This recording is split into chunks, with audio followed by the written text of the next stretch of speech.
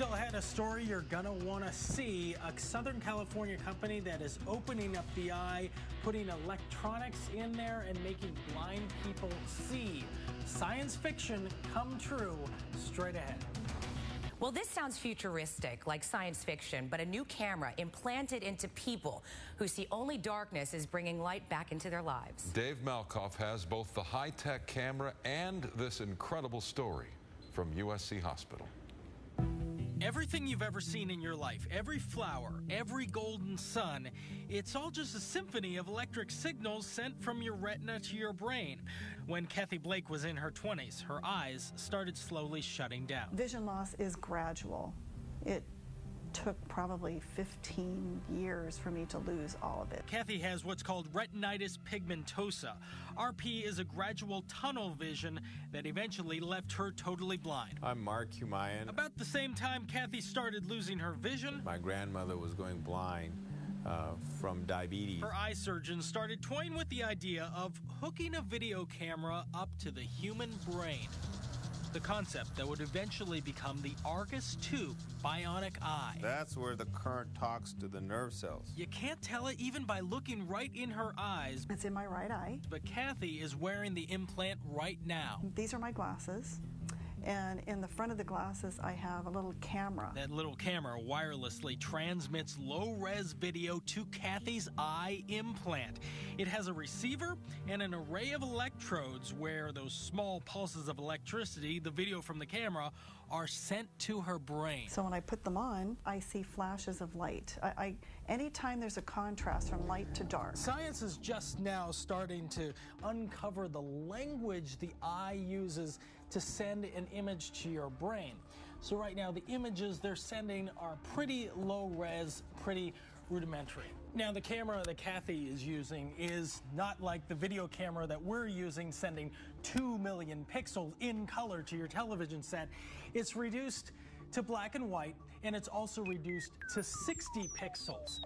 There in the 60 pixel environment, you can still see I'm holding this giant dark object. You can see the difference between dark objects and light objects. You can tell if something's in your way, and you can tell if you're gonna bump into that or not. I had to learn how to use these flashes to see things. It's right out of Star Trek. Clearly, it does conjure up images of Geordi wearing the visor and being able to see. And a couple 4th of Julys ago, Kathy did just that. She looked up in the sky and When the fireworks show was going on, I couldn't see the color of them, but I could definitely look up into the black sky and see all the flashes of light going on and seeing them falling. I could see the flashes falling and just thought, wow, that was pretty amazing. And the technology behind this is built right here in Southern California at the Second Sight factory.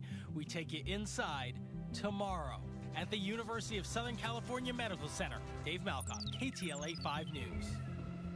Fascinating. $6 million man. That's right. And it's only going to get better, right? Good stuff, Dave. Absolutely. See you tomorrow night. And tonight, doctors in Sylmar are working on a breakthrough technology that may cure one type of blindness.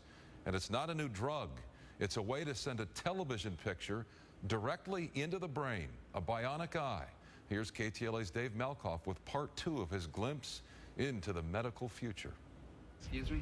Your prosthesis, what do you call it again? A visor. Visor, right, a visor. We're living in the future. Technology that makes the blind see is now becoming science fact. I'm Mark Humayan. Meet the eye surgeon, My name is Robert Greenberg. the guy who's building a bionic eye, I don't see any detail, but I can pick up the edges of windows or doors. and the test subject, a blind woman who can actually plug a wireless video camera into her eye. We build the products here in Sylmar, California. These engineers are building what's called the Argus II. These are my glasses. And in the front of the glasses, I have a little camera. So when I put them on, I see flashes of light. Her vision is reduced to something like this, 60 black and white pixels. Microscopic cables send the video to a tiny plug near her optic nerve. Yeah, it's about 5 millimeters by 5 millimeters. The space inside an eyeball isn't the only challenge here. So having these devices function in the human body is like taking a television and throwing it in the ocean.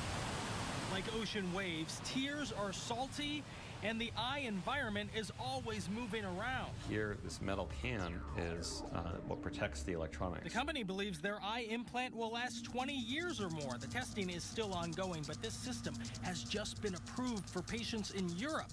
They're hoping for FDA approval next year here at home.